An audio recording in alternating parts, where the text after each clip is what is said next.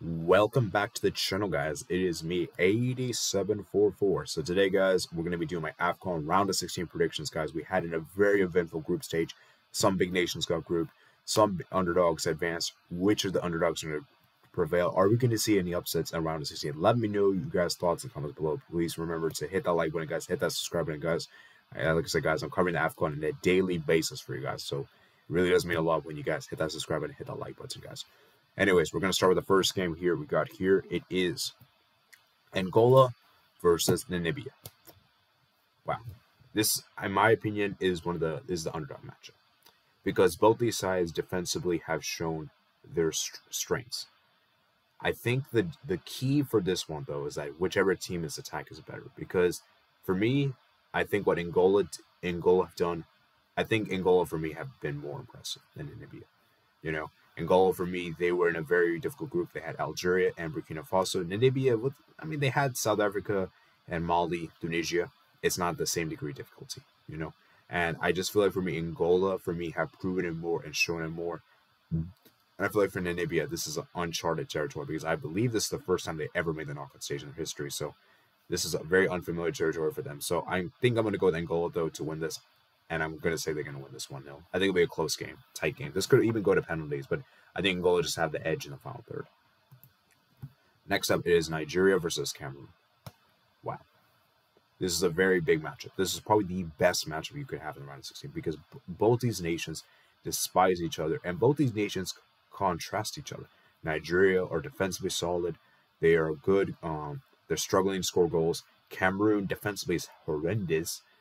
They could score a good amount of goals, and I think the difference is that Cameroon have, as well as the fact that Cameroon are very one-dimensional by the sense that they only know how to cross the ball, whereas Nigeria have a hard time even scoring a goal in the beginning.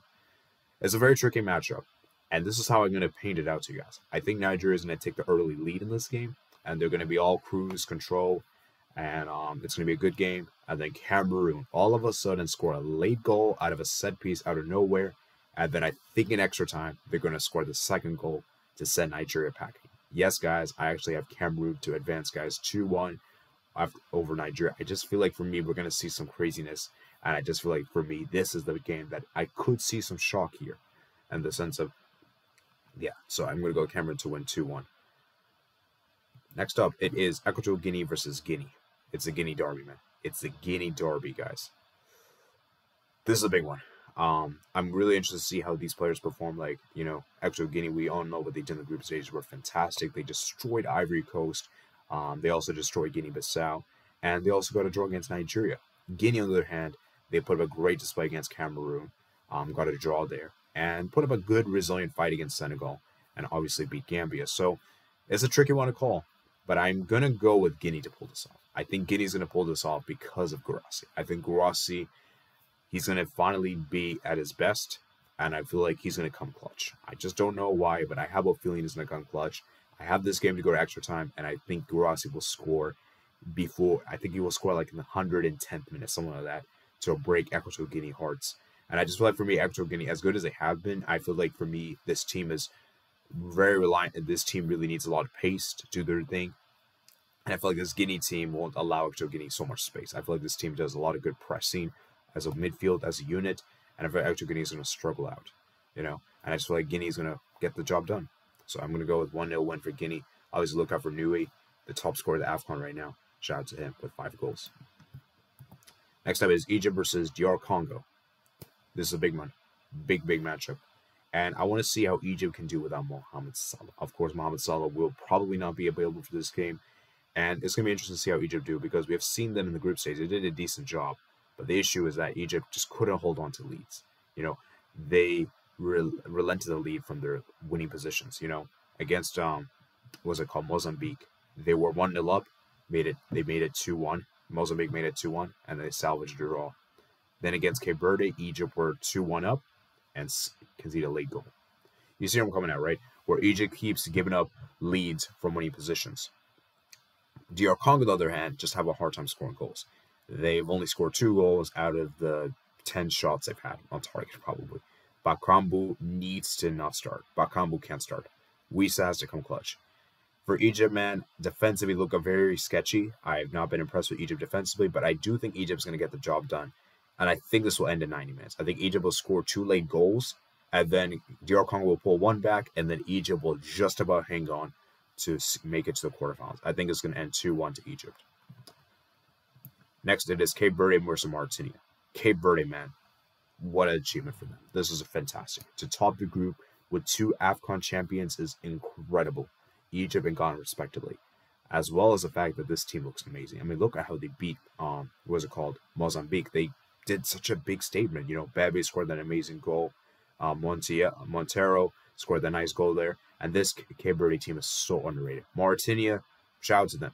They got their first ever win in AFCON against Algeria, against a defending not defending, but against Algeria, a 2-time AFCON champs that won this in 2019, and they were fantastic. And I was so happy that they got the result, because for me, Mauritania were amazing group stage. They played so well against Burkina Faso, got hard done by a late penalty, put up a really good showing against Angola, scored 2 amazing goals, and you know, it was somewhat justice for them to be in the round of 16. That being said, I don't think justice will happen here. I think Cape Verde is just gonna routinely win this one. I think this could even be one-sided. I'm gonna go with Cape Verde to win this 3-1. I just feel like for me, Mauritania just don't have enough experience in this kind of situation. I think Cape Verde do, and I think Cape Verde have been in this position before, whereas Mauritania haven't. So I think Cape Verde is gonna get the job done, and I'm gonna say they win this 3-1. Next up, it is Senegal versus Ivory Coast. Senegal, man, for me, the best team in Africa right now, just by current form. Like, look at how well they did in the group stage. Although that being said, even though they topped the group comfortably, I still feel like the Senegal team weren't challenged. And they're the only team that got 9 points. As for Ivory Coast, this is their chance to get redemption. After being saved by Morocco, can they do this? I want to see how this Ivory Coast team reacts after that humiliating loss at home to Equatorial Guinea. And I want to see who's going to be the coach now. Is it going to be Didier Drogba? That's going to be interesting. And I want to see how those players perform, because we know Ivory Coast is a good team. And I think on the day the Equatorial Guinea game was just an anomaly. It was just one of those really bad games, you know? For this one, guys, I'm going to go with the shock. I think Ivory Coast is going to knock Senegal out. I just feel like for me, Senegal haven't really been challenged. And I just feel like Ivory Coast, with all adversity, with all the challenges, and I just feel like with so much pressure, they're going to finally perform here and beat the AFCON defending champions, which will be a big statement in the round of 16. You know, many of us probably didn't even think Senegal would go out this early, but I think there's going to be one big upset. In the AFCON round of 16, there's going to be one big team that's going to go out, and I think it's going to be Senegal. I'm putting my name on the line here, guys. Next up, it is Mali versus Burkina Faso. Mali, man, I've been impressed. I've been impressed with Mali. That being said, I still feel like this Mali team, I still kind of expected more in the final third. As good as they were, they cannot score enough goals. Burkina Faso, we know how clinical this team is. This team is lethal. You give them any sniff opportunity, they're going to score. Even if they have like 4 shots, 3 on target, they're going to score 1 goal. I would probably guarantee you that, you know. And I just think that for me, this will be a big challenge for Mali. I think Burkina Faso are just more clinical in the final third. I think the likes of Bertrand Traore, Kabore is going to come clutch. And I just feel like for me, as good as Mali's midfield is, that's where their biggest strength is. I just don't think their attack is good enough. So I think Mali's going to lose this. I think Burkina Faso is going to win this 2-0. Mali will probably be the better team for like 95, 85% of the game. But Burkina Faso with that 10, 15% domination are going to be clinical. They're going to make their chances count. That's what Burkina Faso do, man. And fun fact for you guys, whenever Burkina Faso makes a knockout stage, the worst is the semifinals. So Burkina Faso can get very far in this tournament. Just putting this out here. And then finally, the last match we got here is Morocco, South Africa. Morocco, man. For me, I would say the second best team in the group stage of the Afcon. They topped the group at 7 points and very, very impressive. That being said, though, their goal scoring is a bit of a problem. They only scored 5 goals, which may seem great on paper, but let me give you some context. 3 of the goals came against Tanzania, 2 of which came after Tanzania went down to 10 men. You see where I'm coming at, right? If you really deep it, it's only really 3 goals in the span of 3 games, right? If you're not including the red card thing. So for Morocco, we know how good they are defensively. It's just their attack is abysmal. I'm sorry. And Naziri needs to step up. Ziyech needs to step up. These kind of players. Buffon needs to step up. As for South Africa, this is a very inconsistent team. This is a team that could do so well, knock out one of the tournament favorites like they did 4 or 5 years ago in 2019 against Egypt at the host nation. But then they also could do something that they may not even qualify for the Afcon. So you never know with the South Africa team. They're a very unpredictable team. Sometimes they can play very well. Sometimes they can play crap. Who knows with this team? And could I see South Africa eliminating Morocco? Potentially. Because remember, South Africa did play against Morocco in the Afcon qualifiers before the tournament. But remember, we got to keep in mind, Morocco had already qualified and, it was a South Africa stadium and, they used their B team. But there is a possibility, guys. There is a possibility to spin this out here. But I do think Morocco is going to win this. I just feel like for me, South Africa, I just don't have enough quality, to be honest with you. And I just feel like Morocco have too much. I think Morocco's going to win this 2-0 to seal their spot into the next round. So there you guys have it, man. Those are my round of 16 predictions. This is a recap of the predictions I have. So I went with some upsets. I went with some favorites. And these are the quarterfinal matches we can get if all the predictions I got correct. So we could have some very intriguing quarterfinals, man. So I hope you guys did enjoy this video, guys. Let me know what you guys think in the comments below. Please remember to like and subscribe.